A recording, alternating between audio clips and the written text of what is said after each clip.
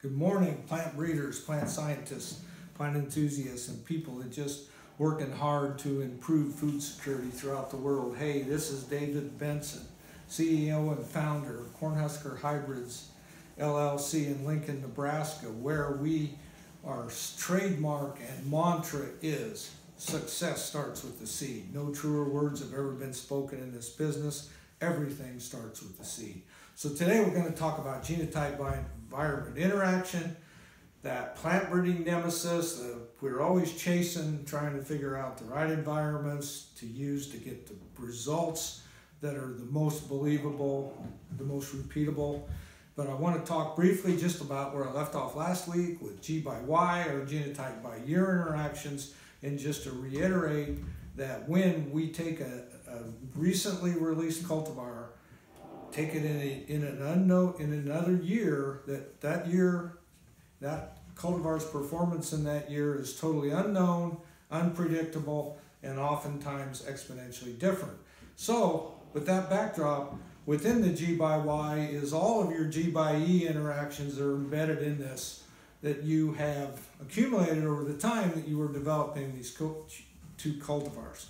So I just want to introduce that any two hybrids interacting across more than one environment have basically two different types of interactions: change of magnitude and change of rank. And also remember, wonderkin breeders, that without G by E, you could breed in one spot and grow all the hybrids everywhere in the world and put like 90% of us out of a job. Now we don't know that. You know that doesn't happen. In my crop, maize, the interaction is amazing and one of the real components that drives the business. So I'm just going to talk briefly about those things.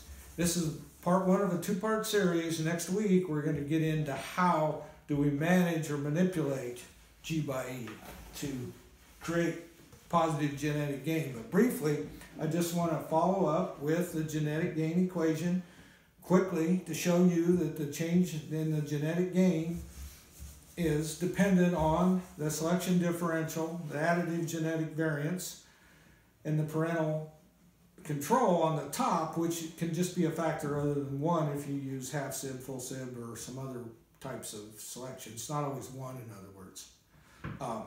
Beneath there in the denominator, your biggest things, of course, are the year effects, which we've talked about are huge, and your phenotypic, the square root of your phenotypic variance, or your phenotypic standard deviation, which is composed of the error variance divided by the number of environments, the genotype by environment interaction divided by the number of environments, and the genetic variance.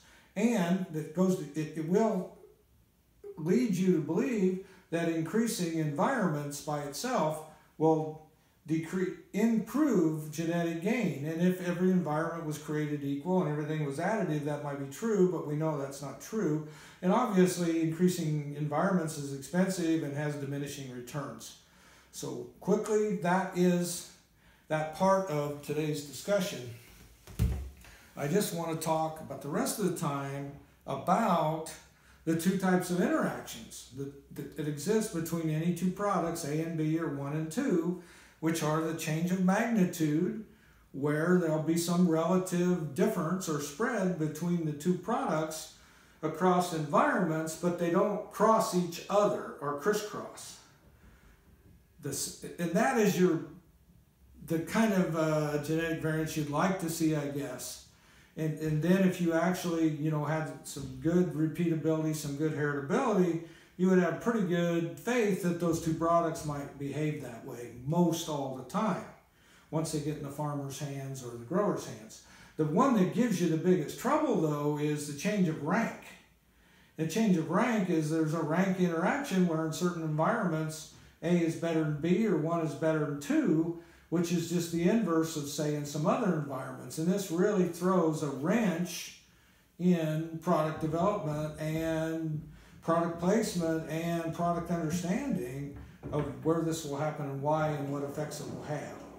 So today, that's really what I'm going to talk about.